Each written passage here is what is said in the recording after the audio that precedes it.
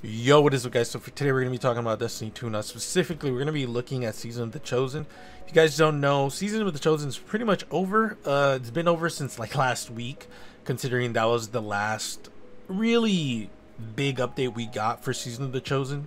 Because the next things to expect from the roadmap is Iron Banner, Guardian Games, and Guardian Games closing ceremony, which are things that are not directly connected to Season of the Chosen, which is why I'm doing this review now. It does say and more, but I highly doubt they're gonna give us something related to Season of the Chosen. If they do, cool, I'll make a new review, but I don't think whatever they give us in the future will change my view on this season. So let's talk about, we're not going to talk about anything too crazy. We're going to talk about like the event, just the stuff from the season. This is not my first time doing one of these videos, and I'm going to tell you right now, I think this season is going to be remembered very, very fondly, but I don't think it deserves it, if that makes any sense. So it kind of falls in the same boat as Season of Dawn, Season of the Arrival, stuff like that, because if you guys like are catching on to that, you guys will notice that those seasons were really good. And it's like, yeah, those seasons were really good in their own way, but we also were coming off of a really bad DLC or season or expansion. So in the case of Season of the Arrivals was not that great. Event wise, the event was kind of bad. It was a public event, those are never good. But before that, we had Season of the Worthy. Season of the Worthy was probably the worst season I've ever experienced, the worst like content I've ever had in Destiny, period, ever. So anything like after Season of the Worthy, literally anything was going to be better than Season of the Worthy. So Season of the Arrivals, in my opinion, just got lucky. It just got extremely lucky that it was bringing a little bit more than what Season of the Worthy did. I know this might sound pessimistic, but it's honestly the truth. It's the same thing with Season of Dawn. Shadowkeep was really bad, and when I say really bad, I mean like, I'm not gonna say it was worse than Beyond Light, but it was pretty bad. So for us to get a season that not only had a really good event, but had really good weapons and new perks and a beloved character in the mythos as like Saint 14 coming, and if I remember correctly, that's when we were getting Trials of Osiris again. Like there's just so, wait, no, that was Season of the Worthy if I remember correctly. There was just so much stuff happening for Season of Dawn that just made it good. And because Shadowkeep sucked so much, I feel like that elevated it even more. Let's talk about this season. It's literally the same thing. Beyond Light was really bad, and for people who might not like that, I'm sorry, but it's just the truth. Beyond Light was really bad. The stasis subclasses were way too overtuned. Even to this day, some people are still saying it's overtuned. I might agree with them on that. The amount of weapons that we lost versus the weapons that we gained were pathetic. The raid was actually good. I really loved the raid, although I didn't like the armor, but that's neither here nor there. There was just so much negative things that happened for Beyond Light, because let's be real, after the raid race was over, the game kind of died real hard. So for me, it was just kind of like a no-brainer to see the next season just be really good, because again, there was really nothing to do in Beyond Light. There was like no like cool event that you could do. Kind of like in Forsaken, when Forsaken came out, you could, after the Dreaming City was unlocked, you can do the well, you can do a bunch of stuff that were events.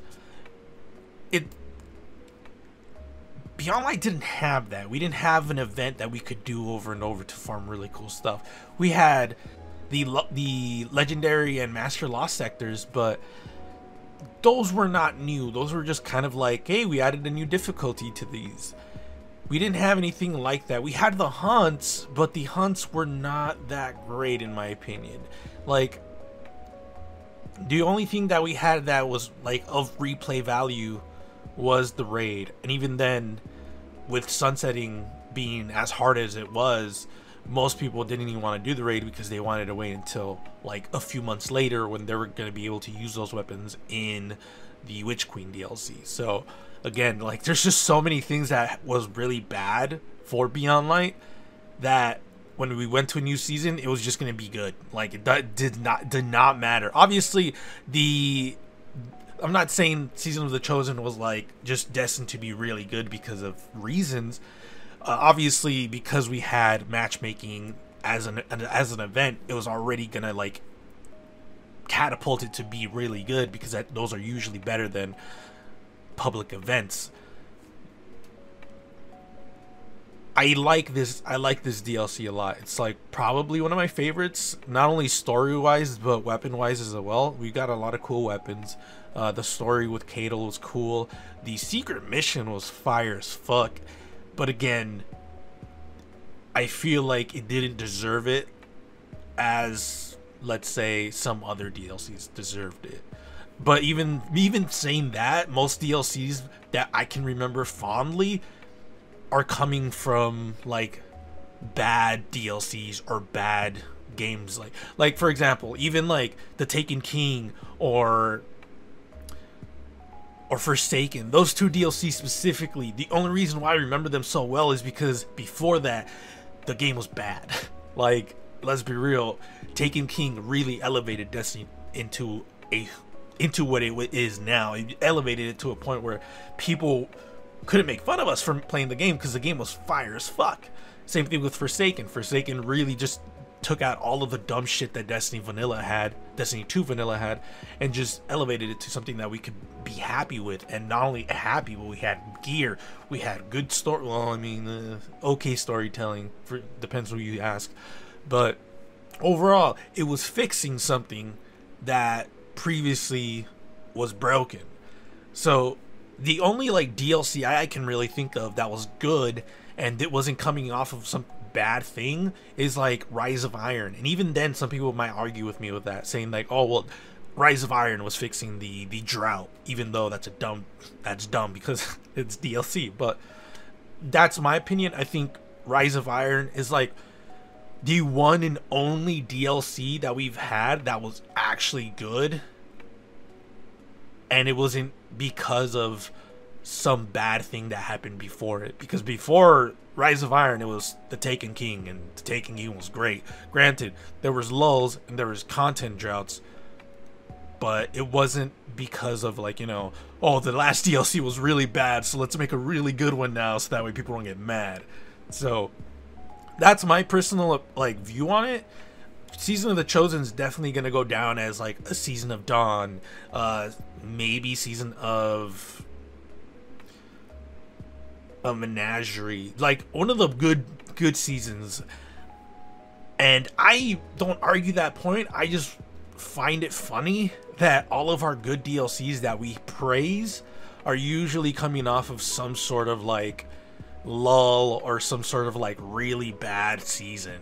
Like, again, Season of Arrivals is just the most perfect one, because Season of Arrivals, like, everyone just remembers that as, oh, it was really good, and it's like, it was, but it was coming off of probably one of the worst DLCs Destiny has ever seen in its lifetime.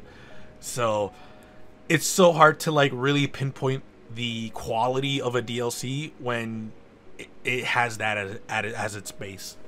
So with all that out of the way, let's talk about the event. The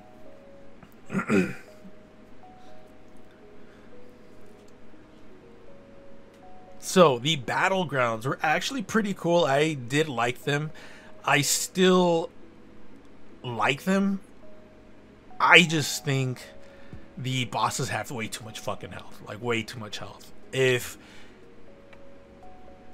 I guess it comes down to, if I could bulldoze my way to each battleground as fast as I could, I probably would enjoy it more. But it's because of the whole, there's like too 2 events in each battleground where you have to complete, and then after that you have the boss fight, which the boss fight can take forever because they're tanky as fuck. I think the battleground has a good sense of like stuff to do, and I think the thing that maybe it lacks is reward. But then again, I just leveled up my hammer all the way up, so I'm gonna tinker around with it. But even then, like, I'm still like whatever's about it, to be quite honest. Like, when it comes to like the helm, let's talk about the helm. When it comes to the helm, I think it's a great idea and concept, but I think they implemented it a little poorly. I think we should be able to get like specific armor pieces and whatnot. I think that's a great idea. I think the fact that you can get double perks if you go a little bit higher for your charges is good as well. I just think it's too many for the charges. It kind of makes it useless, because instead of destroying 3 charges to get a weapon that has 2 perks, just do the one where it marks the weapons. So instead of just one weapon for 3 charges, you can have 3 weapons for 1 charge. Like, at that point, it's the same thing for me. And that's like one of my biggest pet peeves, is the fact that it's just not efficient. And that's pretty much it. I think the exotics this season were really good. I think the hunters was really fun, although I'm still wondering if I'm ever gonna use it. The warlocks I haven't used, and the titans is like the best. Like, honestly, it's ridiculous how much you guys got that. Like, that chess piece is probably your best PvE chess piece ever now, and it's ridiculous, and I fucking hate it because I'm jealous. Let's talk about the Dead Man's Tale quest. I think that quest was fucking phenomenal. It is a showcase of Bungie's strength, and I want them to do more of that, because honestly, it was not only a lot of fun to run that with one of my friends, but it was also great because not only did I solo flawless that, but I also solo flawlessed it on the master difficulty, which was a bitch. And I didn't use a warlock, which is something I'm happy about, because a lot of people usually use a warlock to do one-man solos because they're fucking dumb. Like, that's not fair. They're not dumb, it's just they have a lot of utility when it comes to like grenade. Their grenade is ridiculous. So that's pretty much where it all comes down to. Overall, I think the season was great. I definitely think if Beyond Light and Season of the Hunt weren't as bad as they were, I think the season would have been like okay. But because it was that bad, I think people are going to remember this season as like one of the good seasons, one of the best seasons. Even though personally, I think it was good. I don't think it was anything too crazy. I can definitely say that because after I was done with my weeklies, I would literally just dip out and play like whatever PlayStation 2 game I was playing at the time. Because that's probably why I haven't been uploading as much, is because I just don't know what to do. Like, I could talk about weapons, but I don't know. Like, honestly, either that or I just have like writer's block for like content right now. I don't know what it is, but this season was fun, but I don't know what it is, man. Let me know in the comments below if you guys know. But after I was done with the things I was done, there was no like drive for me to keep playing, which kind of sucks, because like I wanted to keep playing to get some god rolls. But the beauty of it is the fact that this season's not leaving. I'm still going to be able to do hammer provings, charges, all that shit. I'm still going to be able to do that because it's not leaving, and that's something I really appreciate. Because even like for the cryptolith lure, I don't have some god rolls that I want to get for that. I'm definitely gonna try to get that like someday. I don't know when. I'll probably do it the last month of the last DLC before Witch Queen comes out. That's how I know that's me, because I'm an idiot. But yeah, I think another good thing was the challenges. I think the seasonal challenges is a good idea. I definitely think that they should give us more than 75 challenges. That way there's some wiggle room of what you want to do and what you don't want to do. Like, for example, there's one that says that win multiple rounds in the Trials of Osiris. If there's someone who doesn't want to do trials because they hate trials, they shouldn't be obligated to do that. We definitely should have some where you can miss like 5 or 10. That way you can still get that seasonal large bright dust pile. Because if you have to do it all, it's just going to be annoying, considering like a lot of this was annoying. Especially like you used to have the weeklies, so you used to have the Vanguard weeklies, the Gambit weeklies, and the Crucible weeklies. And some of these are like annoying as fuck. One of them that I'm still doing right now from week 5, and we're in week 8 right now, is the infamy ranks. I have to get 5 infamy ranks, and at the time when this came out, I was at Legends, so now I had to like completely do it all over. And I think I'm at Fabled 1 or 3 right now, and I'm still at 4 ranks, so that's unfortunate.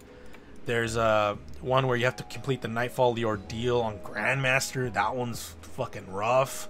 So I like the challenges. I really do hope that they aren't that crazy about, oh, you have to complete all of them, because I can see them being an asshole and doing some shit like, oh, you have to gain a flawless in Trials of Osiris or some shit like that. And I think that you should not do that. There shouldn't be any flawless, there shouldn't be any solo flawless. There should just only be stuff that people can get without tearing their fucking head out. So that's pretty much it.